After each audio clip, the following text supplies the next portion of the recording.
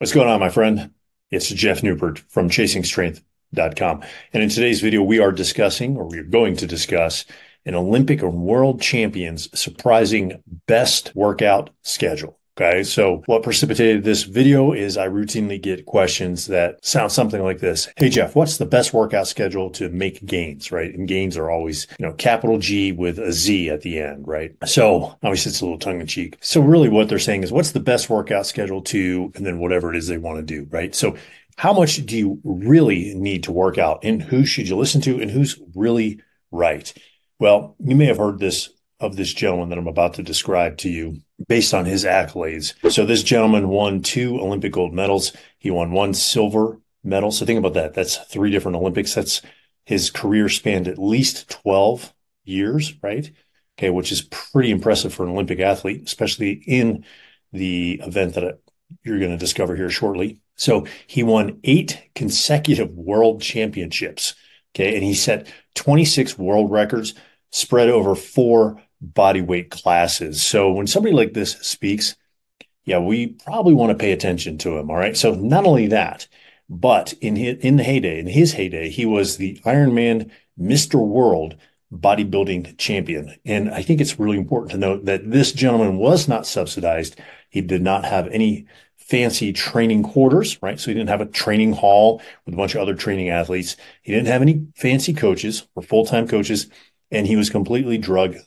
By drug-free, I mean steroid-free, okay? His name, Tommy Kono, okay? And we're going to flash a picture of him up here on the screen. So what was Tommy Kono's recommendations for the best, right, best in air quotes, workout schedule? Well, here are some of the statements he made in his book, Weightlifting Olympic Style, which I think you'll not only find valuable, but actually relieving, okay? Especially in this day and age when the tendency and trend is to do more, and more. So this is what Tommy Kono said on training time commitment. On page 62, he said, "You will be happy to learn that it is not necessary to spend 30 hours a week in the gym to become an outstanding Olympic weightlifter.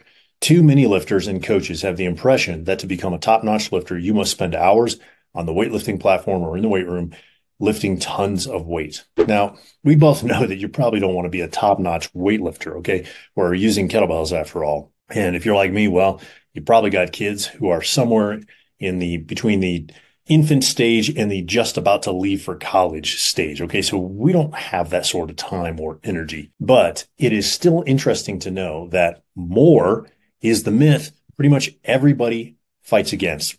Pretty much, I mean, when Tommy Kono was competing was in the 40s and 50s and 60s, right? So, I mean, this has been going on for 70, 80 years. If we talk about the 1940s, okay, I may be wrong on that timeline, so don't hold me to it. I had about 3 hours of sleep last night at the time of filming this, so my brain's a little cooked here, okay? But regardless, I think it's pretty important to know that the more is better, and the more gives you faster results has been something that lifters and trainees have struggled with throughout the ages, okay? So it's good to know that Olympic and world champion says, hey, that's just not true.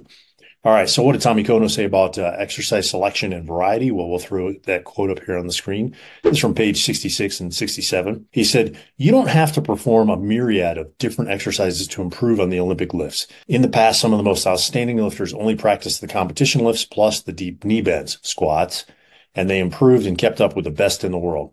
Isaac Berger did just that, and he won world and Olympic titles and broke world records. Pete George, during his college years, had hardly any time to train." Well, isn't that a relief, right?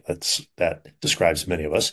He had hardly any time to train, so all he did was the Olympic lifts plus squats when he could squeeze in time to train. And he won Olympic and world titles. So again, we don't need a complicated exercise selection in order to see the results we're looking for. Now, these guys were world-class strength athletes. So if they can live and survive and thrive and win world championships off of a limited and abbreviated training selection, then, chances are better than good, and we can too. Let's see, what else did Coach Kono say?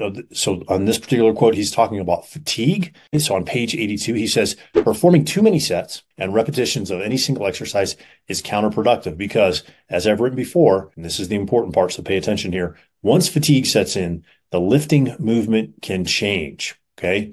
That's on page 63. And on page 82, he also says, "A prolonged workout when you are tired will not help you progress, but instead will prevent you from improving. Okay. Super critical point there.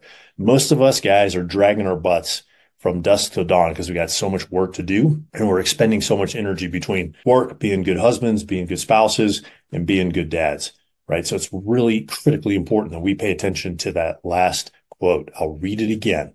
A prolonged workout when you are tired will not help you progress, but instead will prevent you from improving. Okay. One of the reasons that I'm a big believer in 20 to 30 minute workouts, 20 to 30 minute training sessions, 2 to 3 times a week for guys who find themselves overly tired and stretched right to the max. Okay. So here's what Tommy Kono says on duration. On page 64, he says a half hour of performing one technical movement, such as the snatch, is enough time to warm up, tax it, and get the maximum benefit for this lift. So let me rephrase that. One lift, no more than 30 minutes. Sounds pretty in line with some of the things that we recommend here on this channel. So here's what Tommy Kono said on going heavy. All right, we'll put heavy in quotes. From page 64 and 65 of his book, when I was in my teens, I could push myself almost every other workout.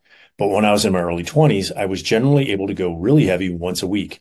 By age 27, 28, my heavy workouts were about 9 days apart. In my early 30s, they were about 2 weeks apart. Norbert Szymanski, who competed in his 40s, would go heavy at contest time and certainly not in training. Now, just for you to note, Norbert Szymanski was a 4-time Olympian, Olympic gold medalist, and a 3-time world champ. Okay, so let's talk about frequency. Here's what Tommy Kono says about frequency. In other words, how often do you need to train?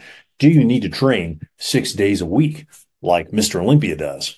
Or may, right? I'm not saying he does, right? But that's, or like Arnold said in his Encyclopedia of a Bodybuilder, 6 days a week, 2 hours a day, right? This is what Tommy Kono says on frequency. This is on page 65. So there's several quotes we'll go through here. The first quote is on page 65. It says, you can train as the Europeans and put in twice a day, 5-6 days a week, but it doesn't mean you will improve that much faster.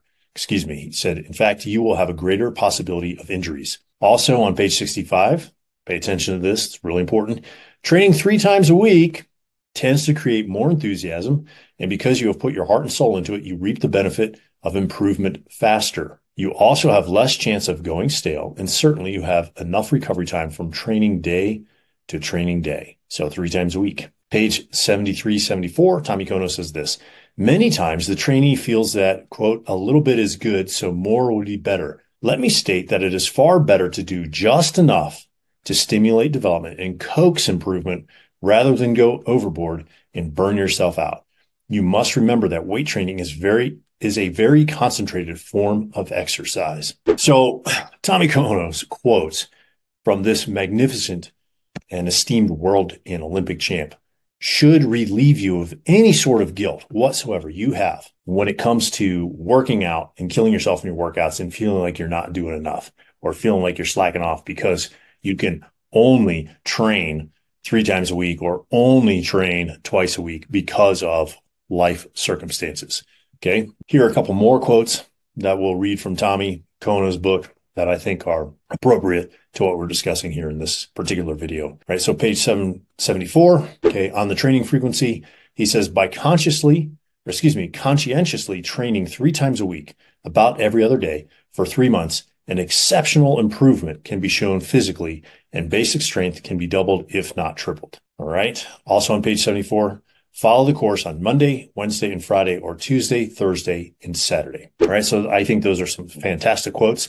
To summarize, and we'll put these points up here on the screen, to summarize Tommy Kono's coaching advice to us about workout schedules, it would look like the following. It would be the following 6 points. Number 1, you don't need tons of time to train or work out. Number 2, 30 minutes is enough time to train one lift fully, including a warm-up. Number 3, you can have world champion performances with minimal training time and minimum exercise selection. Number 4, avoid fatigue. It alters your technique. Number 5, do just enough to stimulate development and coax improvement rather than go overboard and burn yourself out.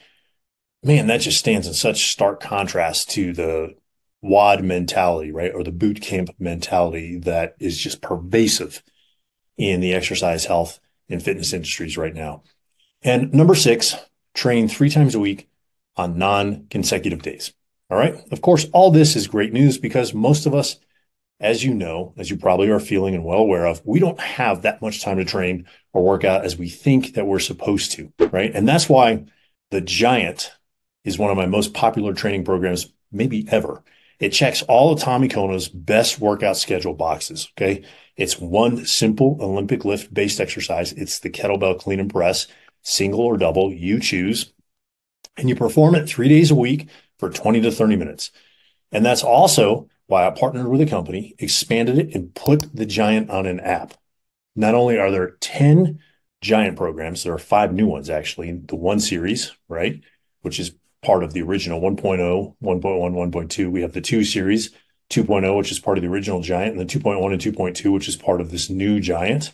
We have the 3 series, 3.0, which is part of the old Giant, 3.1, 3.2, and the 4.x experimental, all part of the new Giant, okay? So these 10 clean and press programs found inside the Giant on this training app, this new training app that I've partnered with a company on, right, will make you significantly stronger, better conditioned, and pack muscle all over your upper body and just the right places on your hips and legs.